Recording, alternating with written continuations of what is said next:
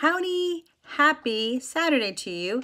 I have just been thinking about you and wondering if I might be able to offer a few ideas to help you pass this time.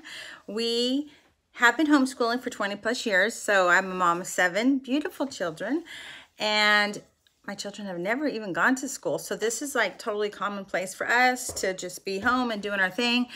And homeschooling is such an amazing gift. So I'm excited for you guys to be able to embark on that journey a little bit. But I do know that it could be quite overwhelming to just like walk into this because you weren't prepared and you weren't planning for it. And here it is in your face. So I just want to encourage you that this is a time that you can trust in the Lord and ask Him for ideas. Literally, God, help me. I don't know what to do. Ask Him to give you ideas and downloads, because He will do that, and you will wake up with amazing things. And it says in God's word that He instructs us in the night season. So that's pretty exciting. And so for many of my friends who are doing the Young Living oils and needing all the things to keep themselves healthy during this time, don't panic if you're out of Thieves Household Cleanser. Don't panic if you're out of Thieves.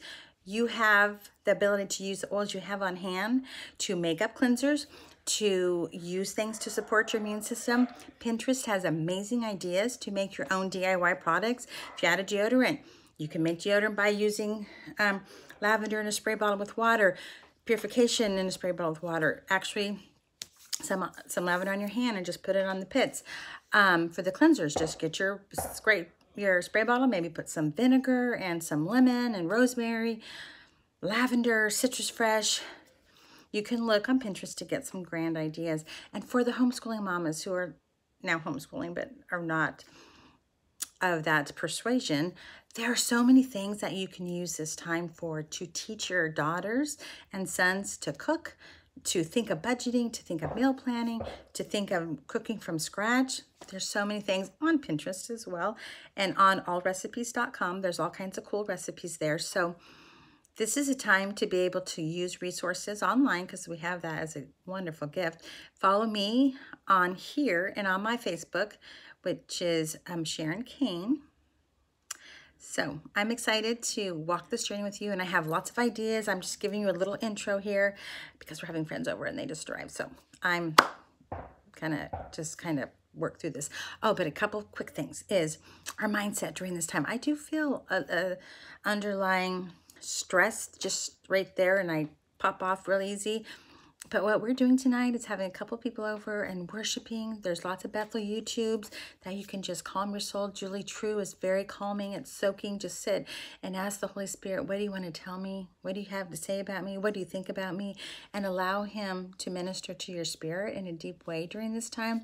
This can be the Christian's reinforcements in our foundation. And I've had a couple days where he and I have gone at it. I'm wondering why I'm so stressed and why I've woken up Monday, Tuesday, Wednesday with my neck muscles just tense. I didn't go to bed tense. I woke up tense. And so I talked to him and said, what's up? Why am I feeling this? How am I doing? What do I need to feel better? Where were you, Jesus? Father, Holy Spirit, whoever you like to talk to. And He's given me amazing visions and downloads to help calm my spirit. It's also a time to set a timer every hour, read a part of scripture, read a blessing over yourself and your family. Just continue to refocus on what He has for us, what He says, and how He's our provider. He's our peace. He will never leave us or forsake us. He's our comforter. He went to heaven. Jesus went to heaven and sent. He said He sends the Holy Spirit, our comforter. We have a comforter in our spirit, but we need to tap into that and to be able to know who He is and what He says about us and what He says about these times. His peace He leaves with us. His peace gives with us. That not that we should be troubled like the world is. Come to me, all you are weary and heavy laden, and I will give you rest. Take my yoke upon you and learn from me, and I will give you rest. My burden is easy and my yoke is light. Those are such rich truths. So just a little snippet. I'll be back. Bye.